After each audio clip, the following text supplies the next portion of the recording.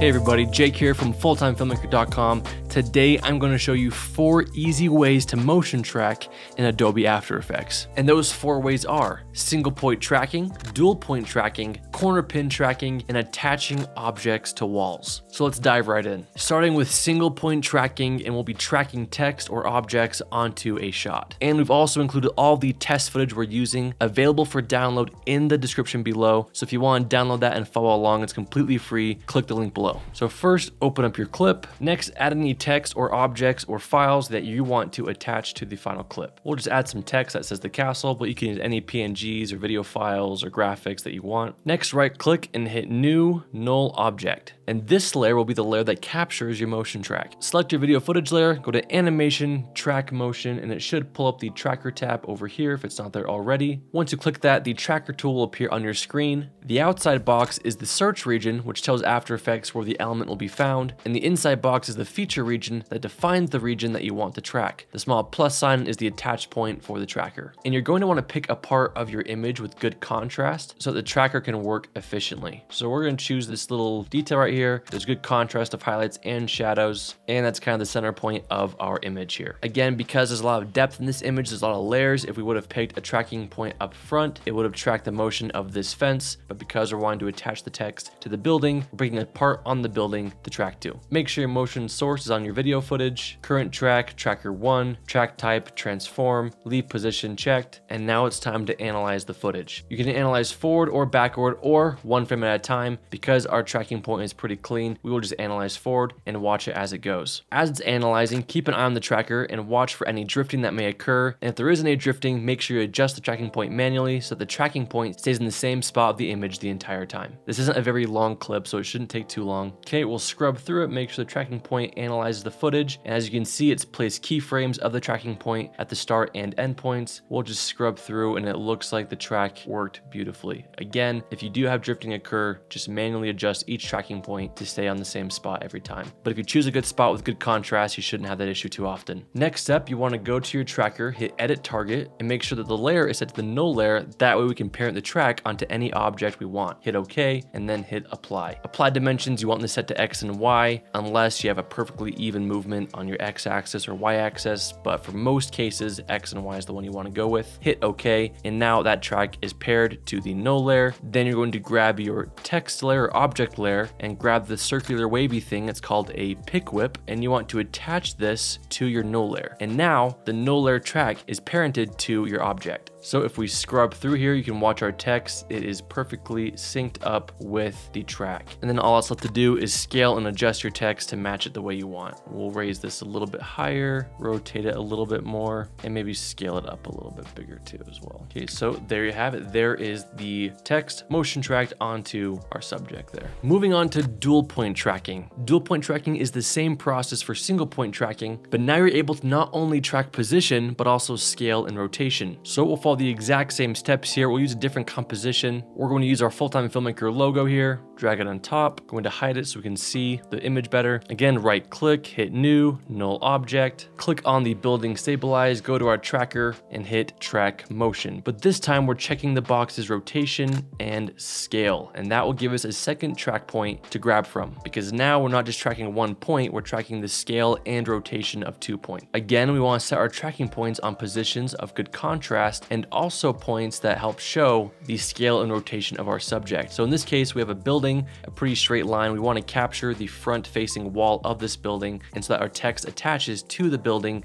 in the same dimension. So luckily we have a lot of good contrast points on this building. We're actually going to choose the corner of this window here. My worry with these spots is that there's so many of them, it might get confused. So we'll choose this corner here of this top window, and then also the corner of this top window because they are on the same plane. Beautiful. Once again, we're going to hit Analyze Forward. We'll see what happens watching both points. Again, if there is any drifting, stop the track and adjust them. And finish. Let's scrub through, watch our track. It looks pretty solid to me. Once again, hit Edit Target, apply to null layer, hit OK, hit Apply, make sure it's on X and Y axis, and hit OK. Then to parent the track to the layer we want, we're going to grab the layer we want, which is our Full Time Filmmaker logo here. Grab the pick whip, drag it on top of the null layer, and release. And as we play it back, as you can see, the Full Time Filmmaker logo is is being scaled and changed to match the building. However, it isn't done yet. The last step is to adjust your object to match the track. And the best way to do that is to turn on your 3D layer, and if they don't show up here, click on toggle switches and modes. This cube is your 3D layer, so with this selected, you want to click on 3D layer, and now you can adjust the position and scale and rotation and dimension of your layer to better match your footage. Now once we play it back, it is beautifully tracked onto our building. Moving on to number 3, corner pin tracking. Now there are many ways to replace a screen. A more effective way is using the Mocha plugin in After Effects,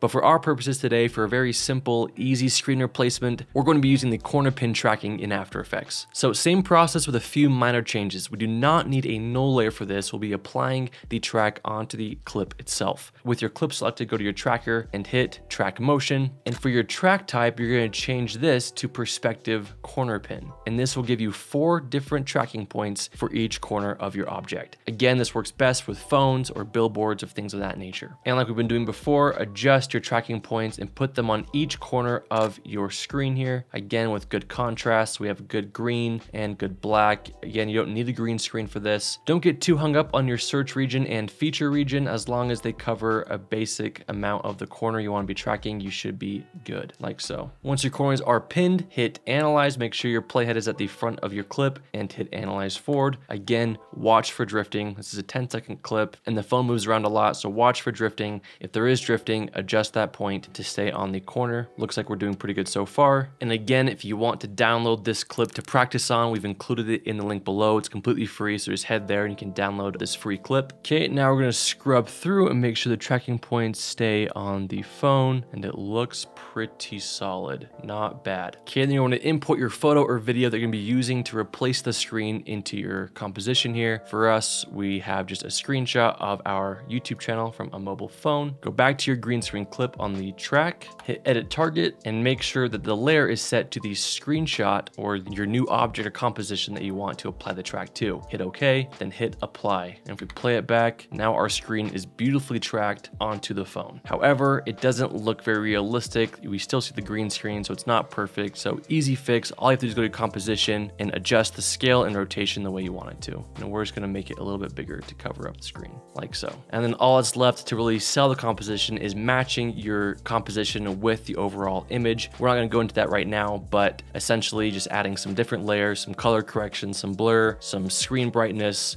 some screen smudges. Essentially just selling the composition will greatly help sell this image. And there you have a very easy way to corner pin in After Effects. Moving on to our 4th and last way to motion track in After Effects, attaching objects to walls. Now this is probably my favorite and probably the most fun track to do. So open your clip, go into your tracker, and with your clip selected, instead of hitting track motion, this time we're hitting track camera. And what's essentially doing is After Effects is going through your clip and analyzing each frame and placing tracking points on the walls and ceilings and floors to help analyze your camera's movement in subspace. So it's trying to replicate my camera's movement from when I shot this clip digitally into After Effects. And it might take a while depending on your clip size. So once it's done, it'll place thousands of little colored markers on your clip that show you different points of your clip that it's tracked. And if you put your mouse over those clips, it'll triangulate a position of a red target to show you an example of where your composition will be placed. So as you can see, this red target will show us how it would look if we placed a composition on that part of the image by triangulating 3 different points of the track. And so then all you have to do is pick a target where you want to attach your composition to. I love this big open wall. There's thousands of little tracking points on here, so it should be a really nice and even track. We'll pick right here, right click, and create solid and camera, which is just allowing us to create our own composition that will stick to that wall. It'll default to a green or blue box, but we can change all that, which we're about to. And then scrub through the composition to double check that it is matching. As you can see, it looks great. Even down there when you can barely see it. Obviously, we would have to mask Nate out of the shot, but we're just gonna be using these first 10 seconds or so, and it looks awesome. So now let's edit that composition, okay? So come into your project here. So right click on the track solid, pre-compose it because we want to be able to edit the content without changing the track. We'll call this composition 1, leave the top 1 checked, hit OK, and it will open this composition 1, and now we have this green box, our composition. And this can be whatever you want it to be. And it doesn't have to be a square. You can change that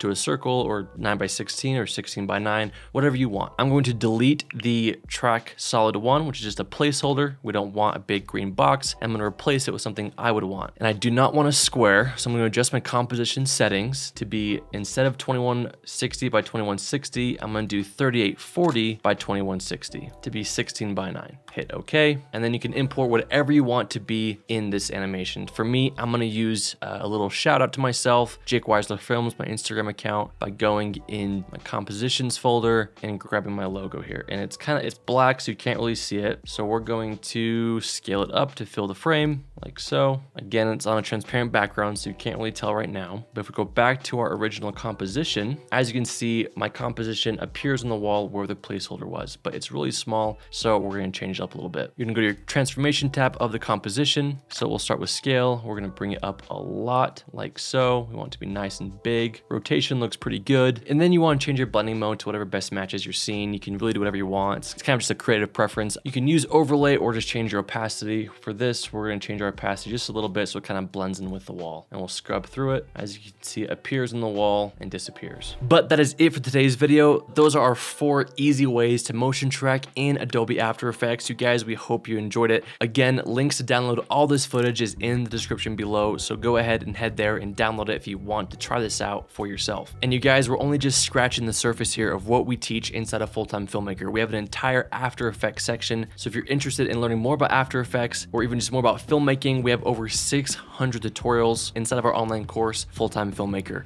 Over 20,000 students who are all learning how to become professional filmmakers. Whether you want to shoot weddings or real estate or just learn more about editing in Premiere Pro, Adobe After Effects, or even Final Cut Pro X or DaVinci, we have tutorials for all of it. So if you want to join our online course, Full-Time Filmmaker, we'll put that link below as well. Or you can check out our free 1-hour filmmaking training where we teach you our top 10 secrets to achieving cinematic shots. Comment below what you want to see next, and if you have any further questions, please let us know.